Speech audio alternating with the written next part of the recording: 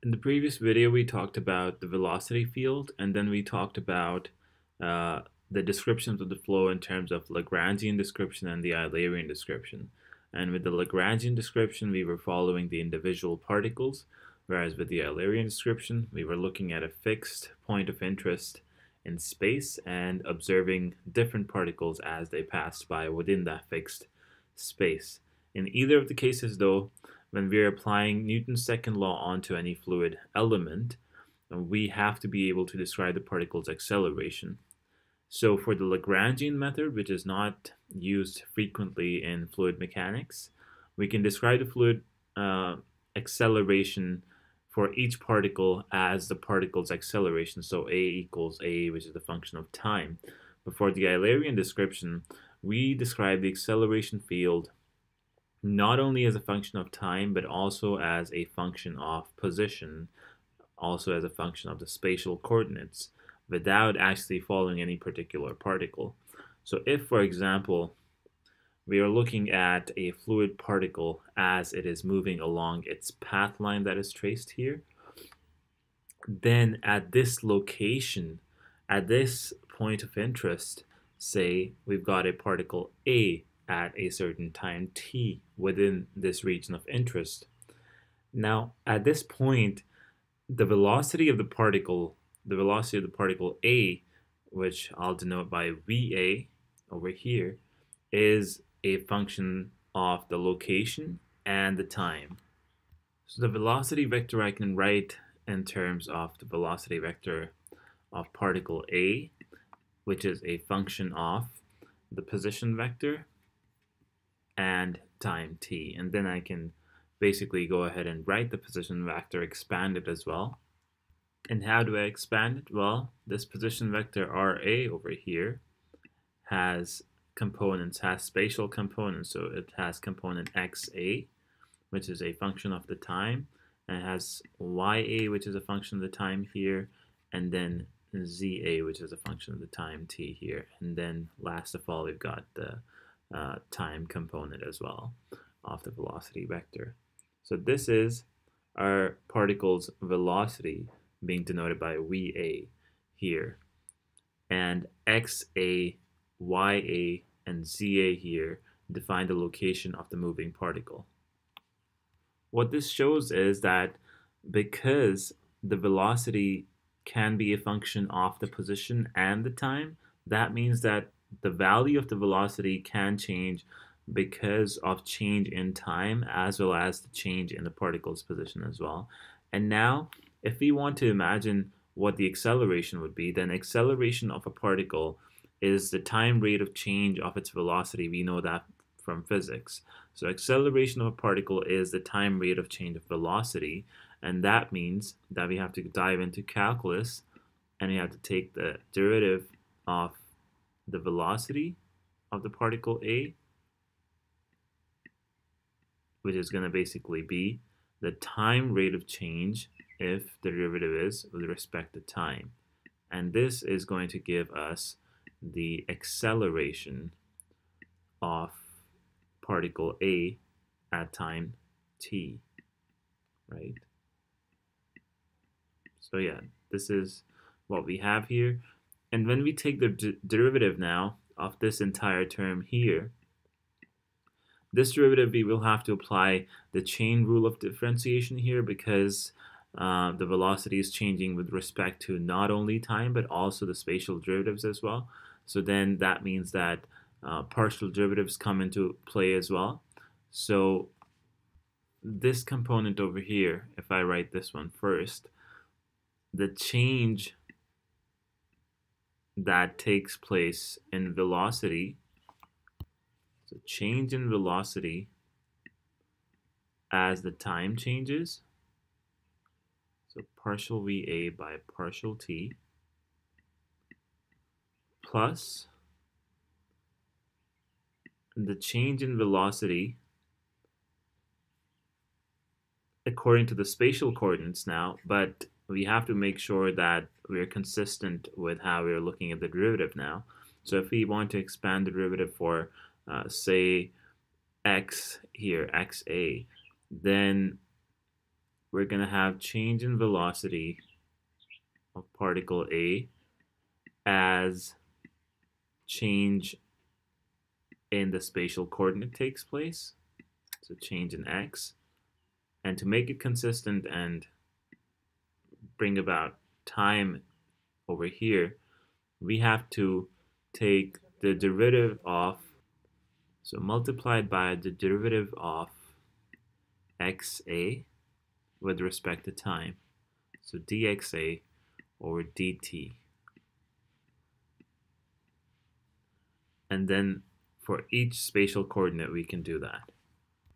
So this is the equation we come down to. And now if we look at, for example, this term carefully, this is change in time by, change in position by time. So in other words, this is the velocity component. And because we're only looking at change in the x component of time, change in the x component of position with respect to time, then that means that this is the u component of the particle's velocity. So this is u of particle A, the x component of velocity. This is the y component of velocity, which is VA. And then we've got the z component of velocity, which is WA here. So we can actually simplify this equation and write these terms here. So simplifying it, this is how we can write this equation. We've got the time derivative here of velocity, and then we've got the x component of velocity, UA, multiplied by partial VA by partial x, plus VA, partial VA by partial y, and the z component as well. And now because at this position, at this region of interest, when we were talking about the Eulerian description, there could be any particle in here, right? So then we know that we can just drop off this reference to particle A and it would still be valid for any particle, right? So we can obtain the acceleration field from the velocity field just by writing this equation. We can drop the subscript capital A here, and this is the equation that would give us the acceleration field. And then we can, this is in the vector form right now, and we can write the scalar components as well in terms of the acceleration in the x direction and y direction and in z direction as well. So for the acceleration in x direction, we're going to have the component of velocity in the x direction, which is u, so partial u by partial t, plus u into partial u by partial x, plus v into partial u by partial x, partial y, plus w into partial u by partial z, because we're only looking at the x component of the acceleration. And then the y component and the z component, they're going to be in the same manner as well. So here you see that you've got the x component of the acceleration, so you're going to substitute the velocity term by the x component of velocity term. And for the y component of acceleration, you're going to substitute the y component of velocity in all of these terms. And for the z component of acceleration, you're going to substitute the z component of velocity in all of these terms. So this gives you the scalar components of this vector form of the acceleration field. And a lot of times this result here is written in shorthand notation, and the way to do that is we just write acceleration equals capital D V by dt, and the capital D by dt over here is known as the material derivative. So this is how the capital derivative term looks here. So you can substitute, plug in, if you're looking at the velocity, so you can plug in the velocity here, and you're going to have this same equation here, right? So material derivative, it's called material derivative or substantial derivative. It's a shorthand notation, and this is the material derivative operator, d by dt. So essentially, we can make use of this concept of material derivative, not just for acceleration, because when we're looking at acceleration, we can just substitute velocity vector here, and it would give us acceleration. But that's not all. We can basically go ahead and write this notation for other fluid parameters as well. Like, for example, if we were looking at temperature, we could just substitute temperature here, temperature, capital T by dt, and that would give us the temperature in the form of the material derivative, or any other fluid parameter that we're looking at. Another way to write the same thing, if we want to shorten this notation even further, is if we write it in these terms. So the time derivative, we leave it as it is, but the spatial derivatives here, we combine all of these and we write them in this dot product notation here. And this dot product here, we dot del operator here. This is called the del operator. So this thing basically represents these three terms combined together.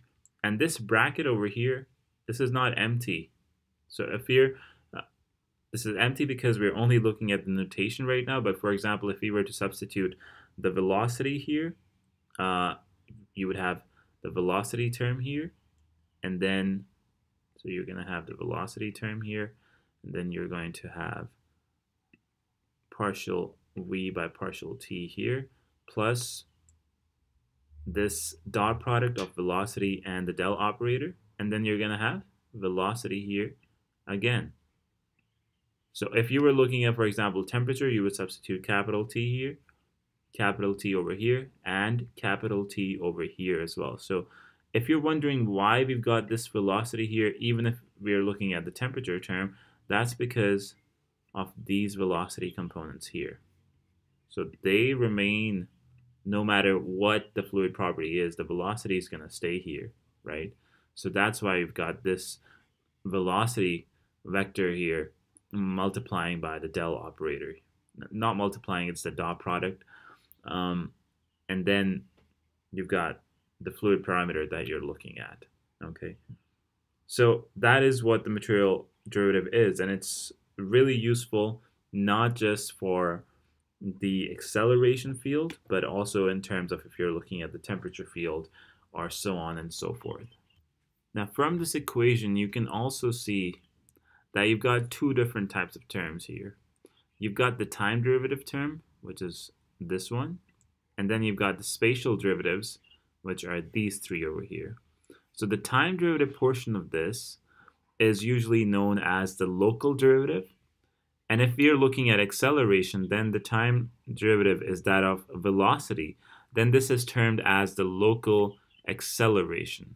All right, so you've got the local acceleration over here, this term. And this is important because this local acceleration term, if we were looking at steady flow, because there are no changes taking place in time then, so then this term would be equal to 0 for the steady flow. So that means that the local effect vanishes for steady flow. But if we were looking at unsteady flow, and then if we were looking at any parameter here now, velocity, temperature, pressure, whatever, then that would be changing, right? So that means that local acceleration is going to be present in that case for unsteady flow. Then you've got these three terms, the portion of this entire derivative, the portion of the material derivative, which is represented by the spatial terms, and all of these three combined give us the convective derivative. So you've got the local acceleration over here, and then you've got the convective acceleration here. So this is your convective acceleration. And well, if we look at the equation, then yeah, mathematically we can see that it, this term is being defined as the local acceleration, whereas these three terms are being defined as the convective acceleration, altogether. And this is also known as the advective acceleration. So, but like, we have to think about this physically as well, that what does it mean? What does convective acceleration mean? So that is pretty evident from the equation as well, that you've got changes taking place in x, changes taking place in y, changes taking place in z. So you've got changes taking place in your spatial derivatives, in the spatial coordinates. And what that represents is that there is a fluid motion that is taking place from one point in space where the parameter has one value to another point in space where the value is different, right? So that is what is important here, that you've got the local acceleration, which gives you the changes as they take place in time. And then you've got the convective acceleration, which gives you the changes as they take place in space. So say if you were looking at a pipe, a constant diameter pipe, if you were looking at a constant diameter pipe and you wanted to see what the acceleration was in here, now the acceleration would have two components, one which is the local acceleration and the convective acceleration. The convective acceleration, what it's actually telling you is that, for example, if you're looking at this fluid particle here, after a certain time t, this particle is going to be, let's say, at this location. So this is called convection, the change in space that is taking place. That is what convective acceleration is giving you. So for a steady flow, this local acceleration term would be 0, but for the steady flow, this term, the convective acceleration term, can be non-zero as well, because it accounts for the effect of the fluid particle as it is moving, as it is advecting, as it is convecting. So moving or advecting or convecting, they mean the same thing. So that is why it's called convective acceleration. Don't confuse yourself. Don't think it's a difficult term to understand. Convection only means movement. Okay. So acceleration because of movement of the fluid particle is convective acceleration. So the fluid particle is moving from one location to a new location in the flow where the velocity field is going to be different, and that basically accounts for the convective acceleration effect. All right.